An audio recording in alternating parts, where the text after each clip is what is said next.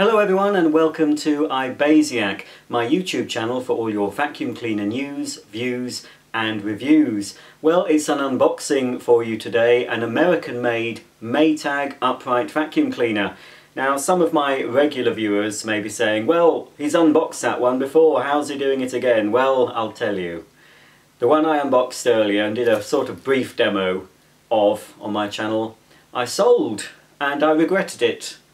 Fortunately, another one came along and I managed to grab it. So I'm going to unbox this one again, but it's going to be a quicker unboxing than the last one. But I will be doing a proper demonstration on this. Carpets, hard floors, everything later on in the year on my channel. So, anyway, here it is. It's a Maytag U5131.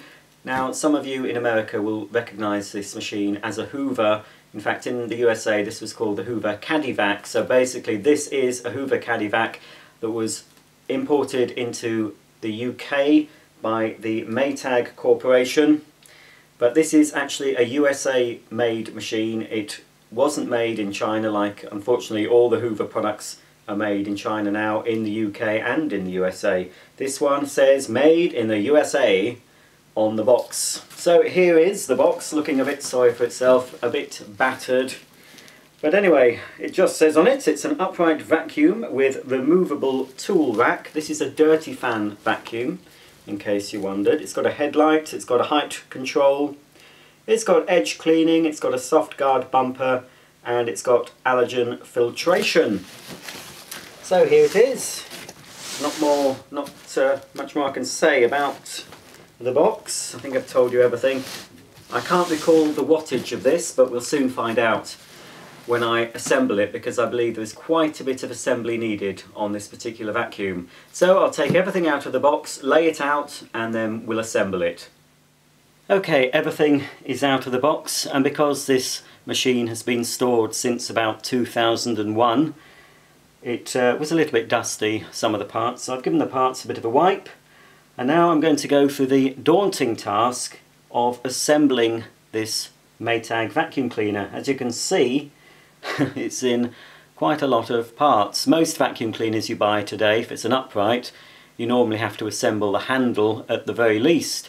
But with this Maytag, not only have I got to assemble the handle, I've got to assemble the bag compartment, I've even got to connect the mains cord to the machine. So, without any further ado, let's go down with the first stage of the assembly. The first part of assembly involves connecting the mains cord to the bag compartment.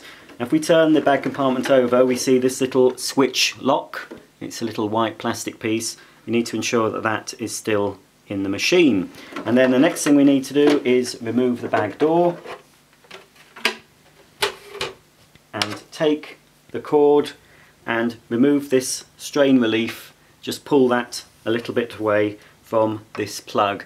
And this is the plug that plugs into the machine, that connects the base of the machine to the cord. Obviously the other part of the lead is your mains plug that goes into your wall socket. At the back of the bag compartment we see this little rectangular hole, and in that hole we need to insert the connector from the back of the machine. This is the rectangular end of the cord, and it might be a bit difficult to see on camera, but it says up on one side. So you need to ensure that when you're inserting this into the base of the bag compartment, that up is showing. This is the section here at the bottom that we need to put the rectangular end of the cord, and you just push it into place like that. And then the rest of the cord, you'll see some grooves. You just need to push the cord into these two slots, one here and one here. I've turned the bag compartment round now, because the next thing we need to do is insert the cord protector into this slot here. This is the cord protector, and when you put it in, make sure it's in a downward position. You might have to jiggle it about a bit.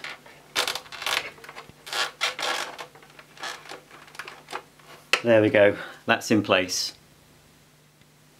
I've turned the bag compartment over and we've got a bit of excess cord which we need to either pull or push through the cord protector. And then any slack piece of cord, we'll just push it neatly down the side. We want to leave a little bit of slack, we don't want to pull it too tight. There we go. The next part of assembly involves connecting the bag compartment to the cleaning head. So all we have to do is offer up the bag compartment to the head like this, making sure of course that the cord hooks are towards the back of the machine, and we just need to push it down. And you might need to use a little bit of force, but don't overly force it because you don't want to break anything. And you might have to jiggle it from side to side.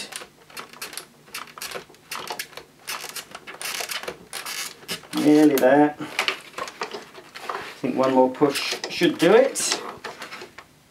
No, one more. And that seems to have lined up. Now we need to attach the nut and bolt through this hole here. This is the long bolt that we need to connect to the base of the bag compartment. Maytag have provided 2 nuts in case you lose one, so I'll put one away for now. And then we need to put one of the nuts into the back there and insert the bolt through the other end.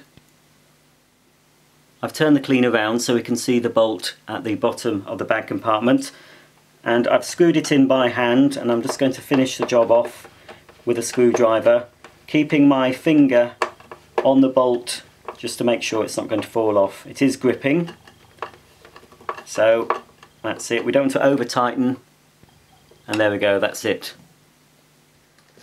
The next part of assembly is to attach the handle to the bag compartment. Make sure it goes in the right way. It's just a case of pushing it down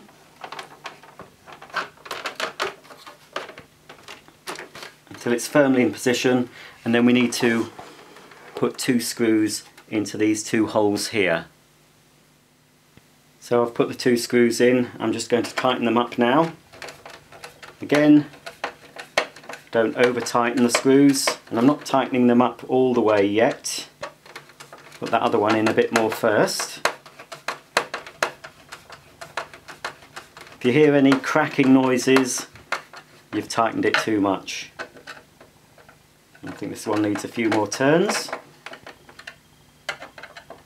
There we go, and that's assembly completed. Now I said that assembly was completed, but there are a couple more things we need to do.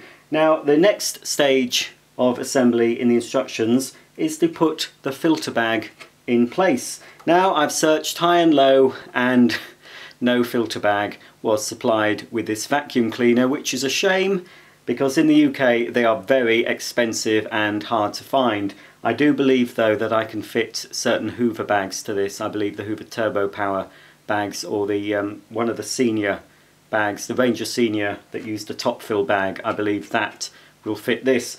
So I can't do a quick demo at the moment because I haven't got any bags to hand. So you'll have to take it as read that I've fitted the filter bag onto the bag support tube here. And then once the filter bag is in place, we attach the bag door and close it. At this stage of the assembly I can now remove this little plastic switch lock just by pulling it out. And now I should be able to operate this rather large red on-off switch. Next we need to slide the removable tool caddy onto the side of the bag compartment. So if I just line up this part with the groove,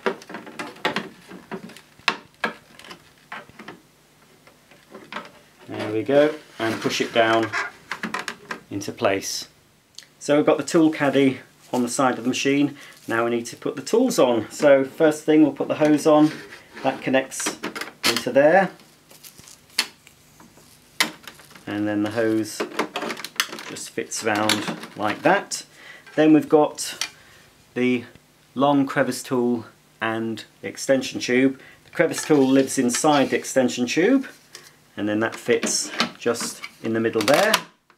And then finally we've got the dusting tool which lives at the top.